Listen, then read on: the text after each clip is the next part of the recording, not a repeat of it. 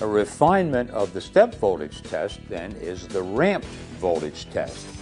And the principal difference here is that instead of increasing the test voltage in discrete steps, as we've just seen, with the ramp test, the voltage is increased at a steady rate throughout the range of the selected voltage.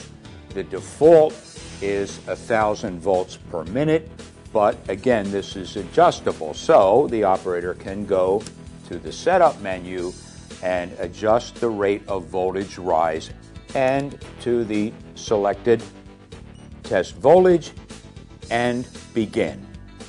And at this point, the operator is now essentially done, other than for observation for the duration of the test. The tester does everything automatically. So what it's doing now is gradually increasing the voltage at a steady rate up to the selected limit. Of course, there's too many data points collected in this test to have everything on the display at one time. So at the conclusion of the test, the included software will download all the data points and graph it for you. And so the value of the test then is you get a curve that shows the change in resistance with voltage rise at a steady rate across the full sweep of the range. And you can do a number of things for this. You can look for anomalies on the graph itself.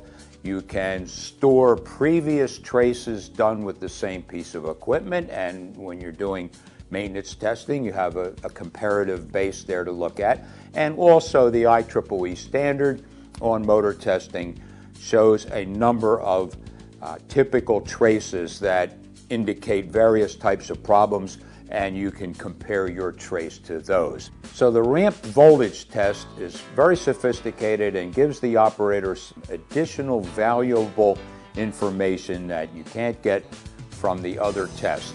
It's a new test mode that has only recently been included in the Megger line and is available on the MIT 1025.